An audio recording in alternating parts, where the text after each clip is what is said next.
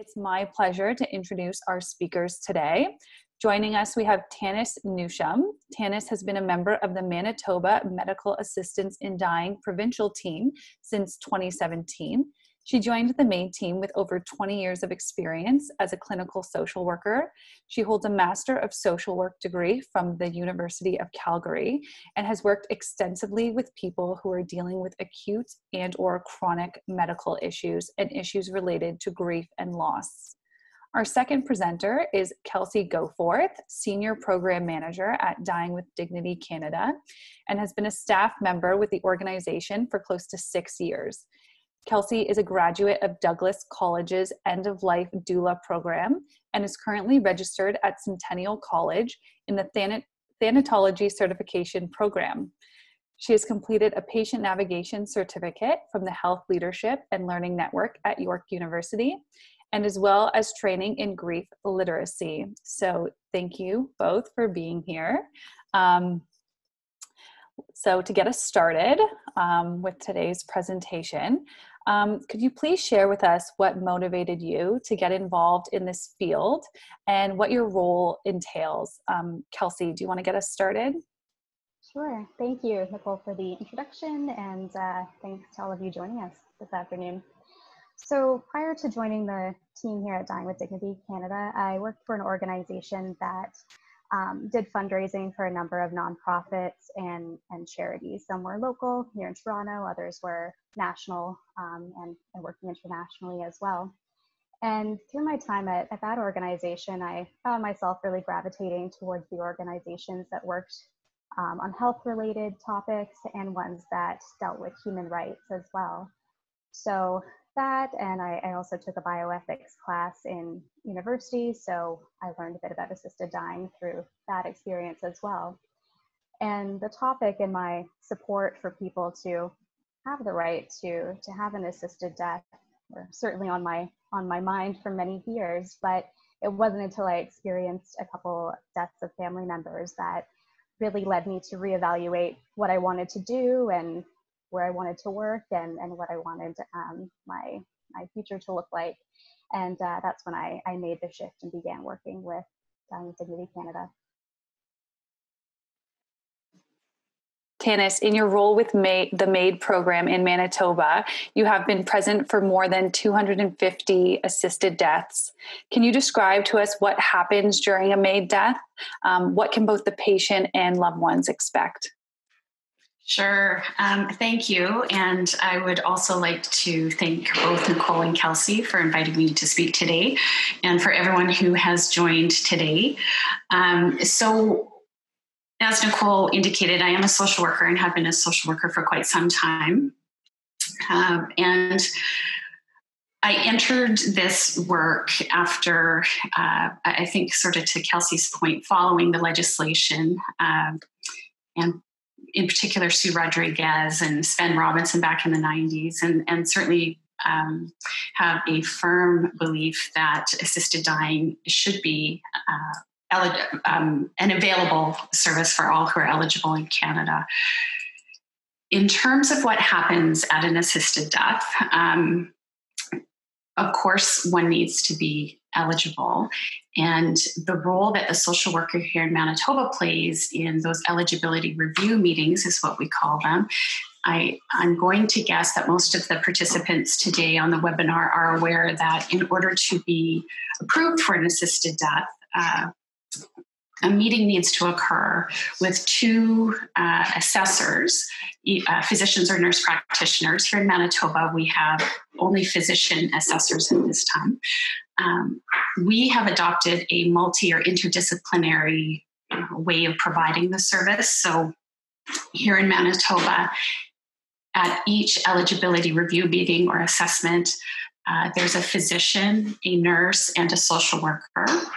And at the second eligibility review meeting, there's a different physician, a different nurse, and a different social worker. The two teams then come together to determine if one is eligible, and then if the person is approved, they're eligible. My role at those eligibility review meetings, which has changed somewhat due to the pandemic. I don't think anyone will be surprised by that. We are doing some virtual meetings now, whereas prior to March, it almost never happened except for telehealth for people in remote locations in Manitoba. But my role at those meetings is to listen, to hear what the patient is saying. And when we're in person, here in Manitoba, the physicians with their college have a guideline that at some point in the eligibility review meeting, the physician needs to meet privately with the patient.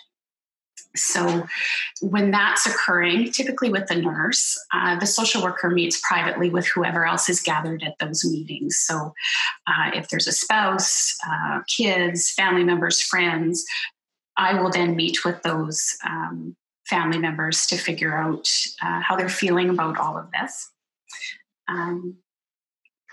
I also attend the provisions themselves. So at a provision or an assisted death, we call them provisions. That's maybe language that not all of you are familiar with.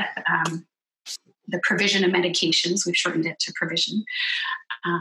I also will meet with whoever is gathered in a similar way that the eligibility review meetings have the physician and nurse meet privately with the patient. At the provision itself, prior to proceeding, the doctor and the nurse also meet privately with the patient. And during that time, the social worker, who is me, and we have some other social workers on the team as well, will meet with whoever is gathered at the hospital or home where the provision is going to take place. And I review with the family members or friends that are gathered what is going to take place.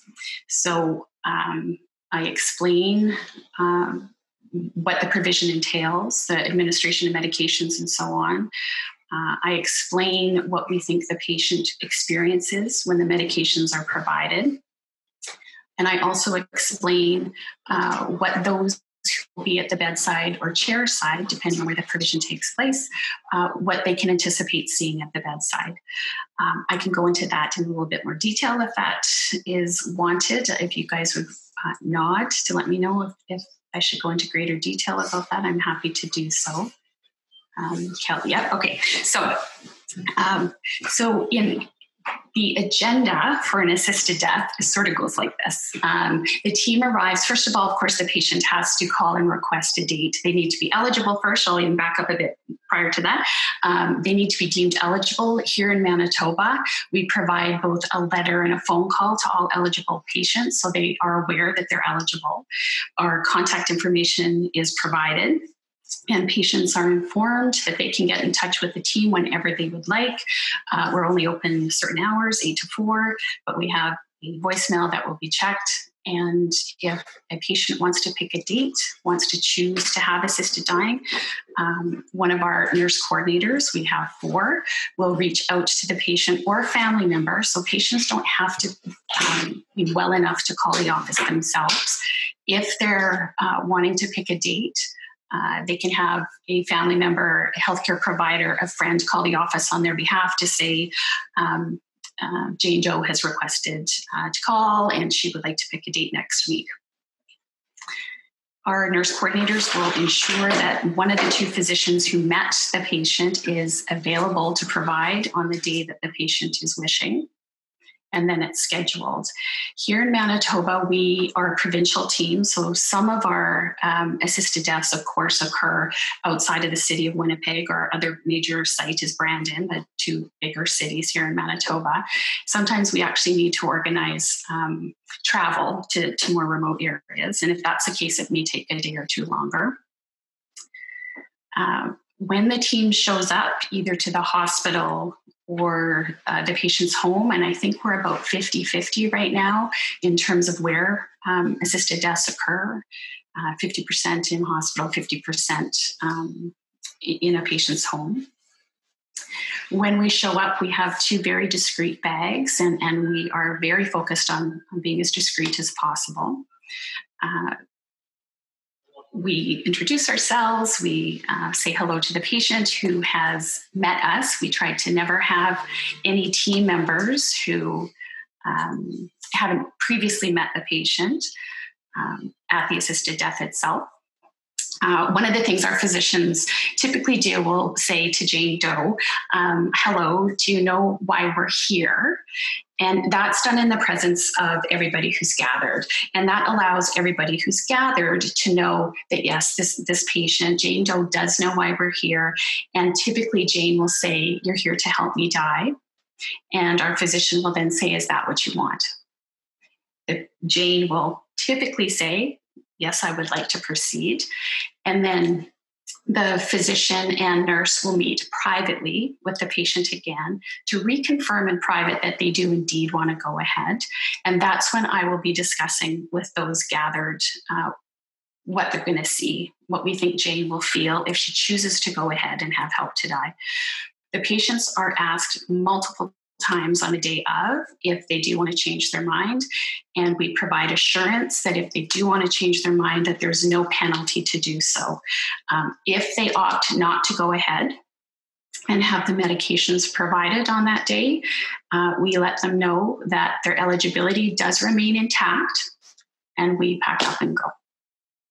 So if the patient wants to go ahead, the physician fills up or sets up the medications. That takes 5 or so minutes, not very long at all. And when the medications are set up, we reapproach the patient. And once again, the patient is asked, are you ready to start? Do you want this to happen? And if they do, the physician will start. So the way that we help people die is through a series of medications that are given through IVs. We always have a nurse present, and our nurses are absolutely top-notch, fantastic at setting up IVs. If a patient has an existing accessible port or PIC, we use that. When the medications are given, the mechanism that brings about death is people lose consciousness. And they do so very quickly. We advise patients and their family members at both of those eligibility review meetings, and I do that prior to the assisted death itself, let them know that this happens pretty quick. People go from potentially talking and joking to, because some people are surprisingly upbeat when we show up, which can be quite a disconnect for some families when they see their family member just so very settled with this decision and ready for it to proceed. So they can go from talking and interacting with the family to unconscious in 30 to 90 seconds. That's quite typical. People then go into a very, very deep coma, during which their breathing muscles stop working, and shortly thereafter, their heart stops and they die. What we think our patients experience when the medications are provided is the absence of sensation, which happens rapidly. So we often will speak to families and patients and compare it to any type of anesthetic prior to surgery that they may have had. You're asked to count back from 10, you might recall getting to 8, and you really have no awareness or recollection of anything that occurred. We do anticipate that that is what our patients feel. They do not feel discomfort. They do not feel pain. They do not feel air hunger when their breathing muscles stop working. They just drift off. We do think hearing is one of the last senses to go. So I and the rest of the team always encourage family members to send their loved one off with whatever well wishes they want them to hear last. Lots of folks have music playing, favorite playlists. We've had lots of provisions where there's a member of a faith community that's reading a passage or saying a prayer.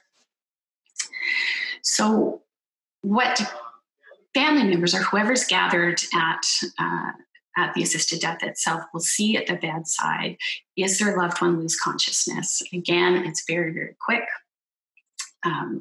People, again, might go from talking to unconscious within 30 to 90 seconds. There's no loss of bladder or bowel function. There's no involuntary movements. People just really, like they're falling asleep. After the death has occurred, when all of the medications are provided, that takes 8 to 10 minutes. So I think I'm going to backtrack because I think I skipped over a part. The medications themselves are a sedative, followed by an anesthetic, which induces the coma. And that's followed by a muscle relaxant, which ensures the breathing muscles don't work. We always remind patients and family members that at this point, the patient is completely unaware and will not experience air hunger. And then there's a flush at the very end of the medications, just to make sure all the medication is delivered. The medications take 8 to 12 minutes to give, after which our physician will listen for the absence of heart sounds. And when they're sure that there are no heart sounds, that's considered the time of death. Our physicians complete the death certificate. We can call the funeral home. Families can call the funeral home. It depends on where they're at, comfort-wise. We pack up anything that we brought into the home and we head out. I call family members about 2 weeks after to check in for some bereavement support and see how they're doing. But that's sort of how the provision experience goes. Yeah. Thanks, Tanis. That was very informative. Kelsey, in your experience supporting clients of Dying with Dignity Canada, do you have anything to add? I think Tanis did a great job of going over what a provision looks like. One thing to just give a bit of perspective, with the one drug that's given, a coma-inducing drug called propofol, that's a drug that's used typically in surgeries. So if people have had a surgery and have been put under for a surgery, it's likely that they've had that drug used before. But I found out recently that with a MAID death, it's usually 4 to 5 times what's given during a surgery. So that's just to give you an idea of how deep a coma a person would be in. And the other thing I just wanted to add, and this is going to depend on your province or territory, but in some parts of the country, Ontario, for instance, the coroner's office may be notified immediately after the death of the person through MAID. So in Ontario, as mentioned, the doctor or nurse practitioner will call the coroner's office immediately after to say what happened, and the coroner may want to speak to the family present as well. So that's just another thing to keep in mind. It's just a regulatory piece that's in place in some provinces. And of course, if somebody's going through a MAID experience, the clinician would go over that and what to expect, but just another thing to flag. That's a great point, Kelsey. And I'll mention too, here in Manitoba, I think we're somewhat unique. Kelsey might actually have more particulars on this, but we have been given the instruction by our medical examiner to, we pre-notify the medical examiner's office for all MAID deaths. So we don't have to do it afterwards. So they're always pre-notified. And here in Manitoba, the manner of death is considered natural. The cause of death is the patient's underlying medical condition. So on the death certificate, which is 2 parts, it will say that the person died of metastatic lung cancer, for instance. The manner of death is considered natural. We do have a second sheet on our registration of death here in Manitoba that goes to vital stats, and our physicians will handwrite in to the procedure box, I believe, that medical assistance in dying was provided. For sure, yeah, and that's another thing that will vary by province as well. So if you have specific questions about your province, you're welcome to reach out to us through email, and we can provide that information, but it is very specific to your area. Thank you both. Okay, let's move on here. So what feedback have you heard from patients who have been approved for MAID? Are there any trends that you have observed, like fears, concerns, wishes for their final days or moments, anything like that you can share with us? Yeah, in terms of fears or concerns, I think the number one comment I hear is related to capacity loss. People who are going through the process are afraid that the process is going to take a long time. There are assessments that need to be done and paperwork that needs to be completed. So they are often worried that it will be a very onerous process and that by the time they get through it, it might be too late.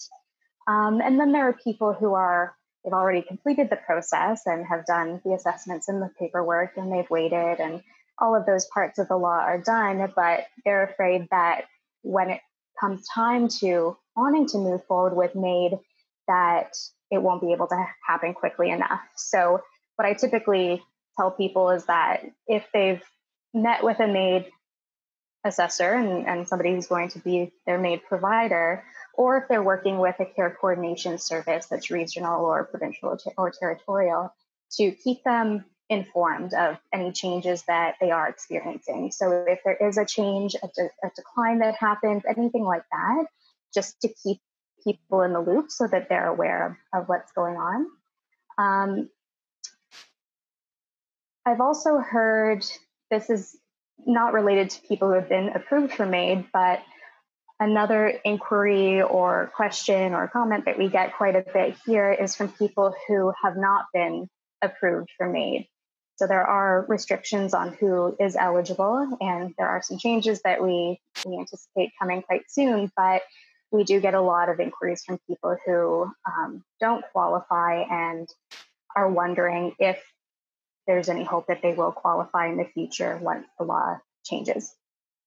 In terms of final wishes for final days or moments, most people want to die at home and spend their final time at home. That's something we hear quite a bit, and that's reflected in polling that's been done about where people want to die. Most people have said that they would prefer to die at home.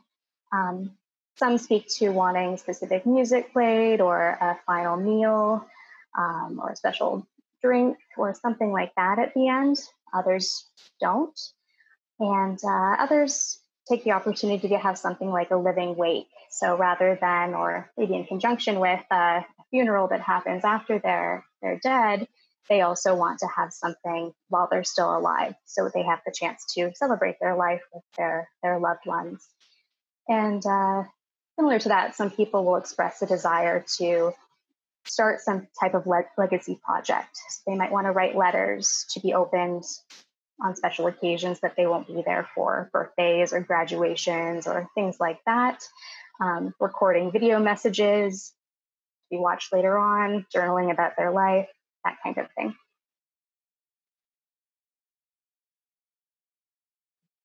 Tanis, do you have anything to add? Kelsey did a great job there. I don't know that I have much more to add. I will say that we do have, we were able for a little while to offer something called dignity therapy, which some people may be familiar with. We are quite fortunate to have Dr. Harvey Chochnov here in our city, who is the pioneer of dignity therapy, which is a legacy project. So we have had some really good feedback on those patients that we met with that were able to complete that. Given the increasing interest in assisted dying and our limited resources, we have looked to other healthcare providers in the city who are able to offer it as well, which is fantastic. In terms of other, this is the patient-related question. In terms of what some people want to do, we've had assisted deaths at cabins, in backyards. We've had assisted deaths where patients have organized parties beforehand. I recall one where we showed up where there were, the rolled sandwiches and the patient didn't want to get anything started until we had an opportunity to sit down and eat. We've had a lady who had a feather boa and a tiara, and they passed around champagne. And I would say that we've had lots of folks who are just so terribly unwell that any type of ritual, it's not what they're interested in. They really want us to just show up and provide the medications. So it really does sort of span from elaborate rituals and parties to very, very minimal, just please come, I'm done. So, and I think that having the opportunity to plan one's own death does afford people the opportunity to give this some thought and think about how they want their last moments to be, which is unique and quite special. Thank you. Okay, so then let's talk about supporting family members. What feedback have you heard from people supporting a loved one through MAID? Are there any trends that you've observed? Tanis, I'll let you take that one first. Sure.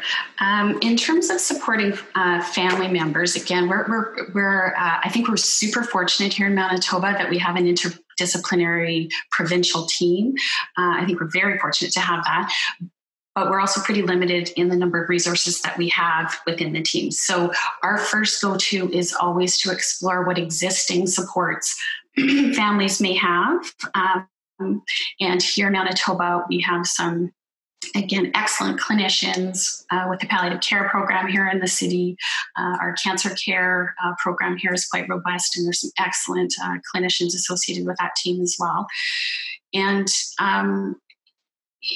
one of the things that I hear consistently from family members or friends who have a loved one exploring MAID or who has picked a date is just how surreal it is. And we do give voice to that. We name it. We let family members know that it's okay to think this is a bit weird or surreal, given that it's relatively new. And most people haven't been raised to expect to be able to pick the time and date of your death. Now, that is something that Canadians who are eligible can access, but certainly prior to 2016, that wasn't. So it is a bit surreal. And I have had feedback from people who talk about the clock watching or the calendar watching when a patient or a loved one has picked an actual date, and how difficult to some degree that can be for people as they start checking off the days, knowing that, I'll continue with Jane Doe, that Jane has a date coming next Wednesday. And knowing that as the days go by, the time with Jane is shrinking. And similarly with the clock watching, which is, the MAID team's going to be here in a day, or 10 hours, or 5 hours, or they're going to be here in 2 hours. And that can be quite a difficult reality to navigate for family members. The flip side of that is I've also had a lot of feedback from family members and friends who've experienced the death of others who did sit vigil at a dying family member's bedside when the death wasn't certain when it was going to occur, and the emotional roller coaster that can bring about. And I want to be 100% clear here. Natural deaths can be absolutely as beautiful as an assisted death. It's not an either or. These are two options. Some people choose to have an assisted death. Some people do not. So I just want to preface my comments with that. But I had one gentleman in particular say, and it was his dad in this case, his dad was dying and he had experienced the death of another family member. And he compared his dad's MAID death this way. He said, I knew exactly how much time I had left with him. So every day I showed up, I could give him everything I had. I didn't have to preserve any, wondering if I needed to come back tomorrow and have a little bit more of me to give. So that certainty can also provide comfort. It's surreal and it can be discombobulating. You run into someone at the grocery store and what are you doing Friday? And well, you wouldn't believe what I'm going to be doing Friday, and how, it's surreal. But at the same time, the certainty about knowing how much time you have left with a loved one allows people that opportunity to make sure that everything they want said is said. So it can be comforting. I do recommend that people check out the virtual hospice, Canadian Virtual Hospice on the web. It's an absolutely excellent resource, and there's lots of information about end-of-life care. And again, we do try to plug in supports for family members as best we can, given what resources we have here in Manitoba. Thanks, Tanis. Kelsey, do you have anything to add on supporting family? We hear quite a bit from family members who are feeling overwhelmed or stressed about some of the steps involved in the process. And one of those things is the independent witness requirement. So each person who's applying for and hoping to access MAID has to fill out a written form. It needs to be witnessed by 2 people who are independent, who aren't providing any healthcare or personal care to that person and aren't benefiting from their death in any way. So nobody named in their will, nobody who's receiving a GIN or something like that after the death. There can be no material benefit.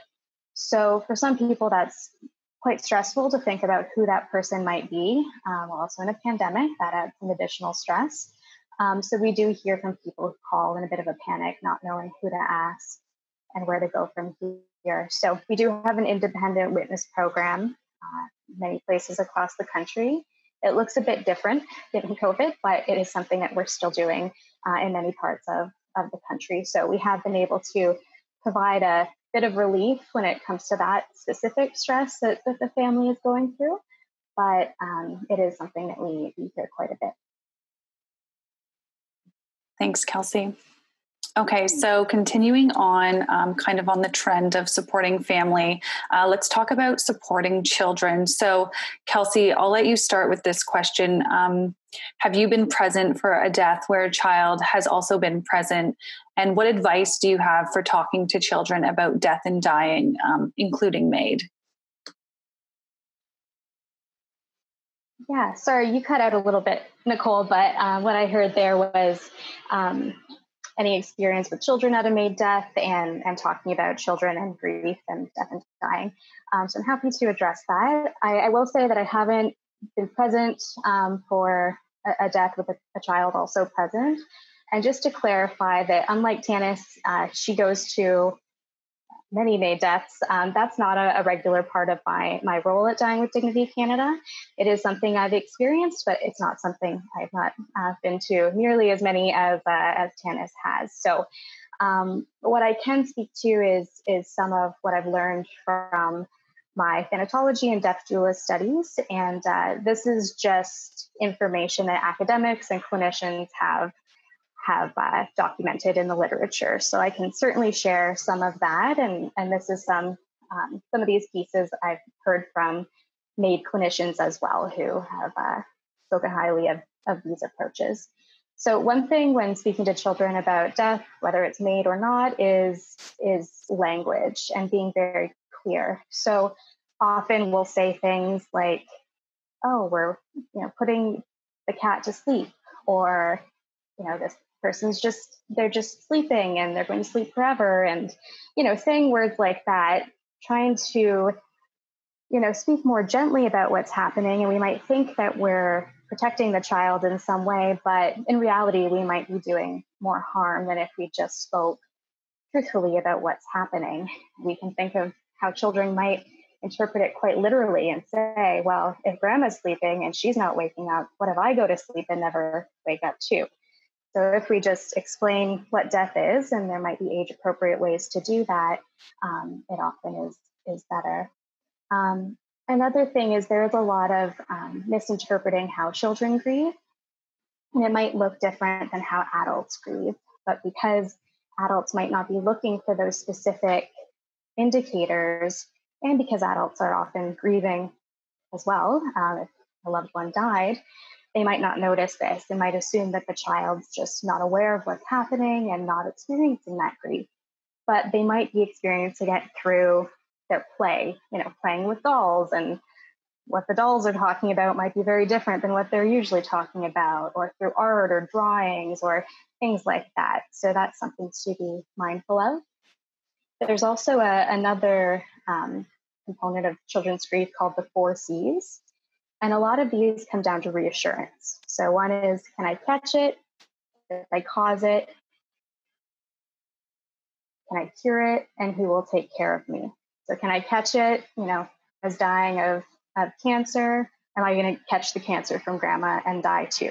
No, we will reassure the child that what grandma has is not going to be just to them. Did I cause it? And an example of this is if a child is reflecting on, last week I was acting out a lot and I was kind of being a pain and mom yelled at me a lot. And then this week she told me that she's sick and she might die. Is this my fault? And again, reassurance that is not the case.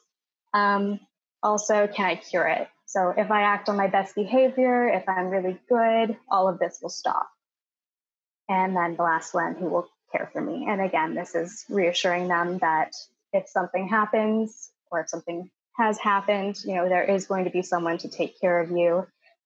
Depending on the situation and the age of the child, it might make sense to talk about the documentation that can be in place to ensure that a guardian is there if something does happen to both parents. And also just speaking more generally about the support circle that the child has, aunts and uncles and family friends, and just reassuring them that they're not alone. Regardless of what happens, there's many people in their lives. Tanis, I'll let you speak to that as well. Have you had any experience supporting children through MAID? Yeah, you know what? We have had a number of children at assisted deaths here in Manitoba, and I suspect it's occurred all throughout the country. I think the youngest we've had is 4 at the bedside for a grandparent. And I was at one with a gentleman whose 9-year-old son was present when he died. And to Kelsey's point, I think it's exactly correct that parents do want to protect their children. I think that's what parents' job is. And that some parents do feel that by withholding information, they are protecting them, when in fact, that's not the case. Informing kids in age-appropriate language is protecting them. And I'm sure most people have heard the phrase, nature abhors a vacuum. And when kids are not getting the information, they make it up. So if kids see that mom is starting to change in terms of the way she looks, you can tell she's starting to lose weight. She's got a wig, and mom isn't telling what's going on. The child will typically make that up. They'll figure it out on their own, and how they figure that out may be based on information that's completely faulty and riddled with errors. So yeah, we certainly recommend that, certainly illness related, that parents and grandparents do speak to kids and youth about the illness piece. In terms of MAID specific information to children, there are some really good resources out there. I've really relied heavily on the Youth Grief Network. They have some MAID-specific language that parents or grandparents can choose to use if they want to tell kids about an assisted death. Dr. J's also has some really great information about assisted dying there, as does KidsGrief.ca, an excellent website. And in terms of kids being present at an assisted death, I think provided the child or youth has age-specific, accurate information, it's not a traumatic thing to witness. It's sad. I don't think there's any way around that piece of it. Losing someone you love is sad, but it's not traumatic. And we always defer to parents. You know your kid best. If you think that having them there to witness this event might cause them emotional distress, and you don't think it's in their best interest, then don't bring them. But if you think they can handle it, it's a lovely way to say goodbye to a loved one, is to be right there with them. Now, one thing that when I am explaining an assisted death in the time prior to the medication starting, if there's kids present for that discussion, I always make it really clear that the medications that we provide to help someone die are very different and in very different doses than what someone else might receive from a physician to make them better. If someone needs an IV, it is almost certainly to help them get better. Our IVs are for a very specific purpose. So just to make sure that for kids, it's really, really clear that if I have to have an IV sometime in the future, that is not going to bring about my death, that the IVs for MAID are specific to our purpose, and that the medications that we use at the time to help someone die are specific to that purpose. So medications in a different context are to make you better, and IVs in a different context are to make you better.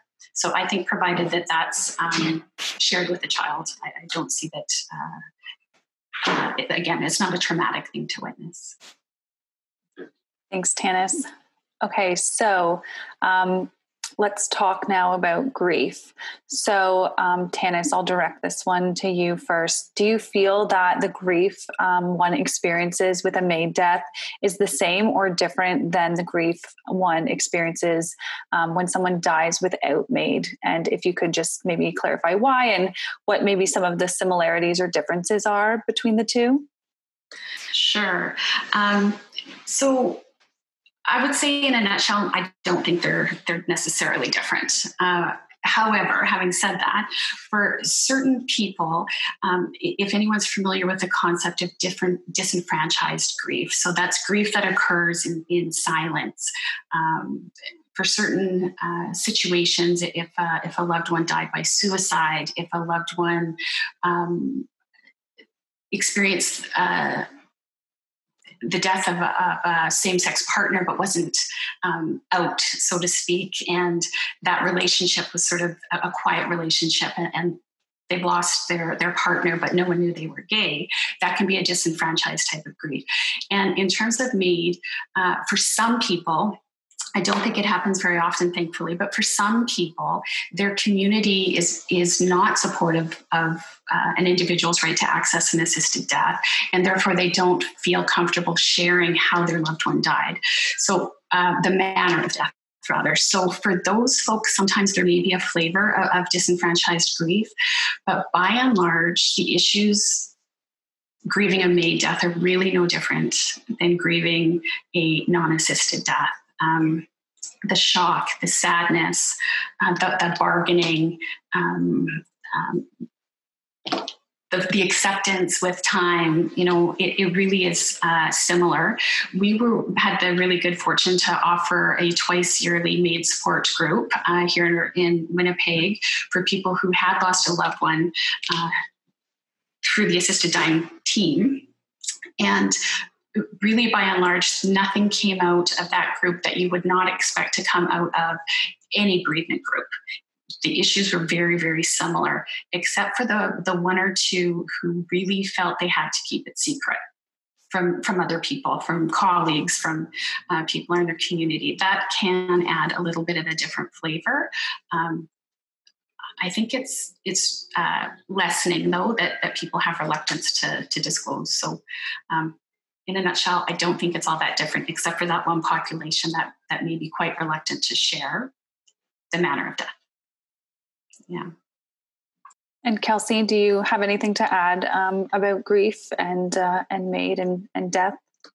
Not too much. I think Tanis covered everything very well. I think just a general thing to keep in mind with grief is that it does look different for everyone, and what normal, in quotes, looks different for everyone as well. So, of course, there can be situations where a person is going through complicated grief of some kind, and they may need some additional support to get through that. But as a society, I think we tend to want to measure things and then try to decide if it's normal or not normal. So an example is, if so-and-so's partner died a year ago, but they're still not ready to date somebody else, they must not be doing very well with their grief. This must be a real problem. But that may not be the case, but we tend to try to look at things in an either or sort of way. That's just something to keep in mind more generally about grief. Great, thanks. Okay, so just before we move into our audience questions, I'm just going to ask if either of you have any recommendations. So are there any books, films, documentaries that you would recommend for people wanting to become more death literate? Kelsey, I'll let you start with that one. Sure. I have a few I can think of. In terms of documentary, How to Die in Oregon is a good one. So a couple things to keep in mind. It is US based, of course. So a lot of what's described in it when it comes to assisted deaths, it's specific to that area. The deaths in Oregon are done mainly through people consuming something orally. That's not the case in Canada. That's permitted, of course. It's one of the two options people have, but most people do the IV route here in Canada. And eligibility criteria looks different in US states as well. So keeping those things in mind, I think that if you just want to get an idea of thoughts and experiences of people who are considering an assisted death, I think this is a good film to watch. And I watched it prior to joining the team at Dying with Dignity Canada, and it was quite powerful and had quite an impact on me.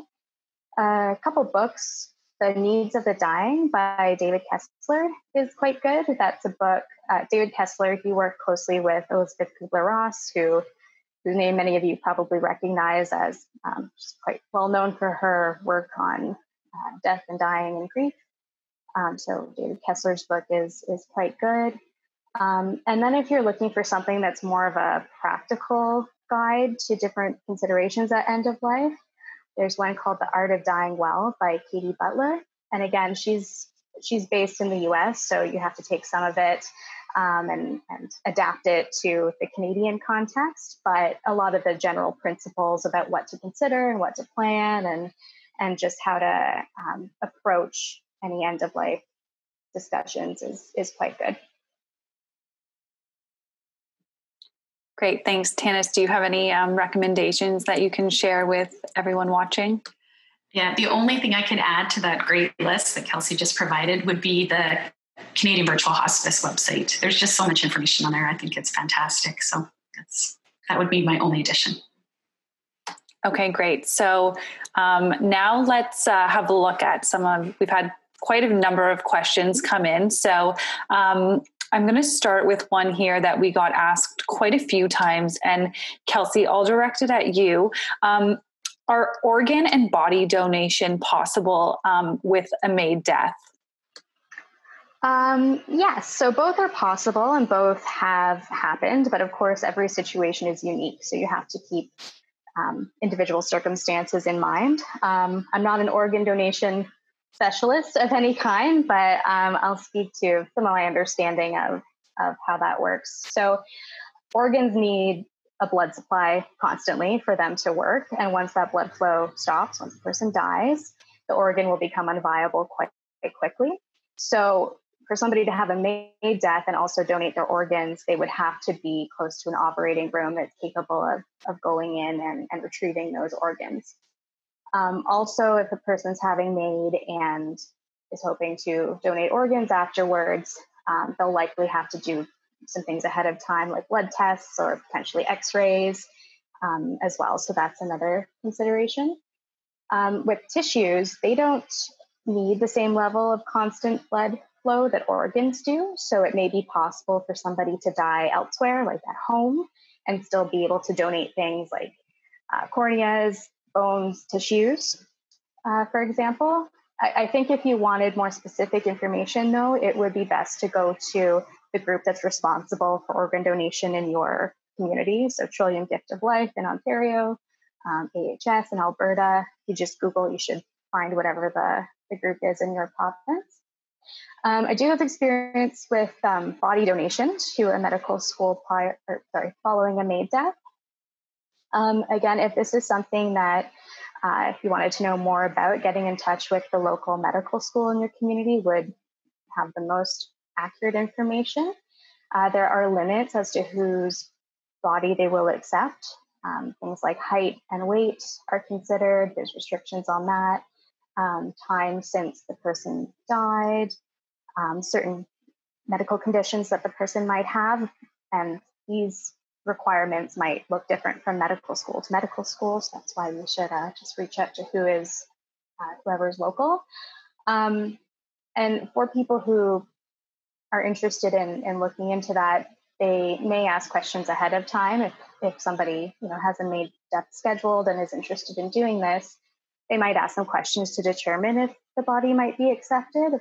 But it's important to know that they won't know for sure until they actually see the body after the person has died. So my understanding is that there isn't ever a guarantee that a body will be accepted, even if you filled out paperwork and spoken to them.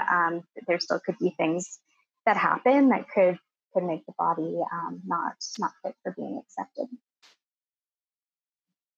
Thanks, Kelsey. Tanis, I have so many other questions here. I don't know if you just wanted a second to speak to organ and body donation as well, though. I'll try to keep it brief.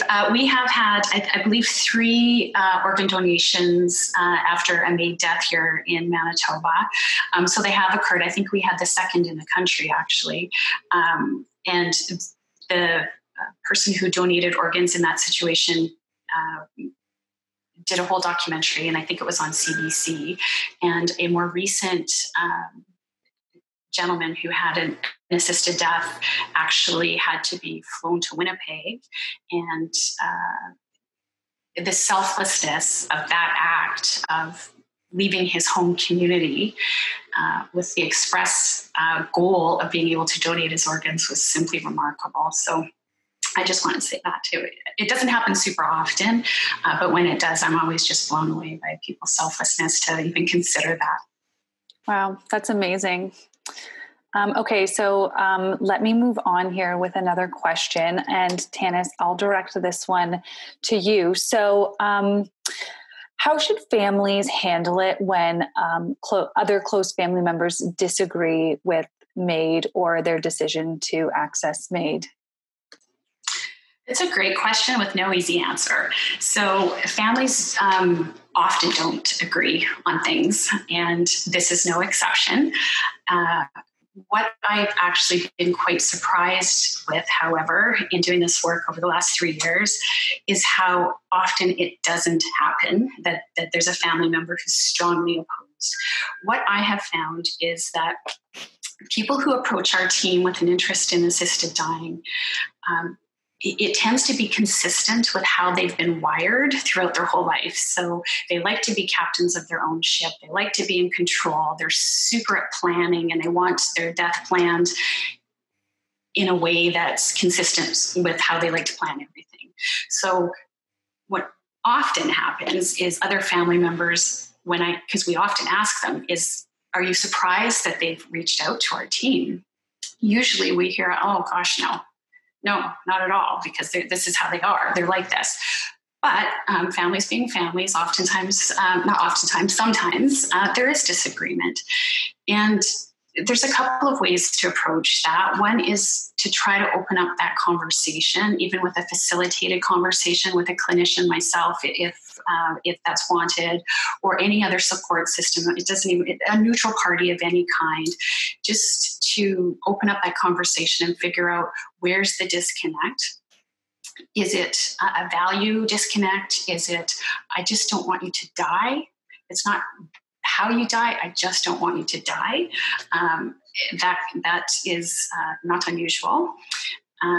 And at the end of the day, the reality is that patients are able to make this decision independent of the wishes of other family members. So it's a red flag for us if during our meetings we hear that a close family member is very opposed. That's a red flag, and we will explore that in greater detail with hopefully further conversations. Oftentimes we can mitigate that if all parties are in agreement with having a conversation. But sometimes at the end of the day, we can't resolve the conflict. And something that I've learned to appreciate is that people can support their dying loved one and still be opposed to MAID. they're not mutually exclusive. They can both occur at the same time. So people can come to the eligibility review meetings or assessments. They can come to the assisted death. They can be at the bedside. They can hold their loved one's hand. And they may not agree with it. And that's okay. So that's kind of how I would answer that question. Again, it doesn't actually happen very often. But when it does, oftentimes we can move, the patient themselves can move that conversation into a place that there's greater understanding.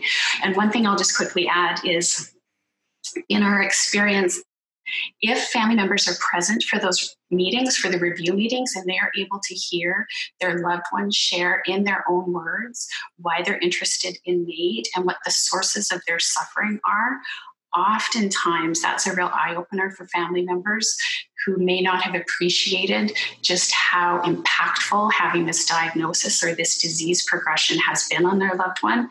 And sometimes that in and of itself softens their opposition to proceeding with an assisted death.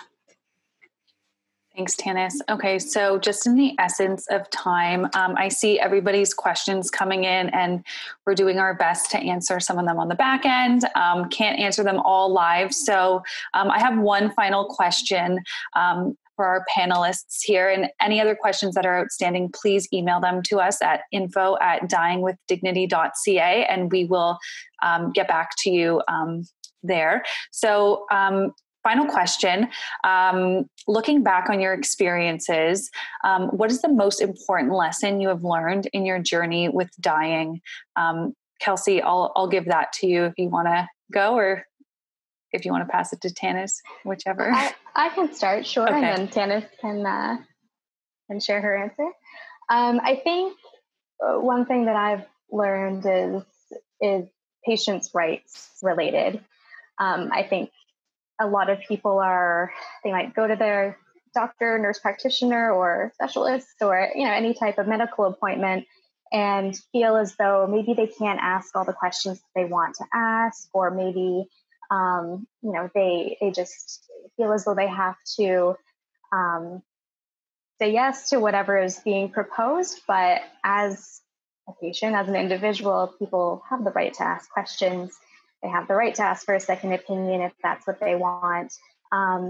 So I think just being at Dying with Dignity for the last number of years and speaking with individuals who are often, going through end-of-life experiences, but some aren't. Some are not at that point yet, but they're just planning for the future.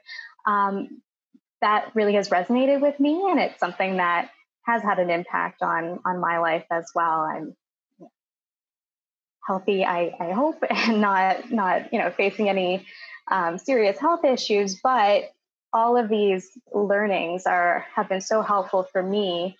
And as I'm supporting older family members and thinking about what I want for my own healthcare. So I think that's something that, regardless of where you're at in your life or where you're at with any medical conditions that you have, it's something that we can all keep in mind, that as patients, we have rights. We have them listed on our website if you want to see them. And those are something to just keep in the back of your mind when you're having any interaction with healthcare providers. Thanks. And Tanis, I'll give you the last word then on sharing your experience. Okay, thank you. I won't take up anyone's time. I think we're just even over. I guess my take home in terms of my experiences for the last 3 years with being present for assisted dying is the profound beauty that can occur between patients and family members at the end of life. I think that many of us, probably myself included, have been raised to be quite fearful of death, and certainly talk of death is not something that was that ever occurred at my kitchen table growing up. But that it's okay to change that narrative and to be more comfortable about talking about dying, and to not be quite so fearful about our own deaths or the deaths of loved ones. It's one of those certainties about being a human that at some point we are all going to die, and that death doesn't have to be something to be feared. I guess that would be what I'd say. That's beautiful. Thank you. Okay, so yeah, we are a few minutes over, but I think everybody enjoyed today's session, and thank you both for this conversation. I know I learned a lot. I'm sure everyone else did as well. And to all our attendees, thank you so much for joining us today. And like I said earlier, if you have any outstanding questions, please email us at info@dyingwithdignity.ca. And thank you all for attending today. Take care, everyone. Bye-bye.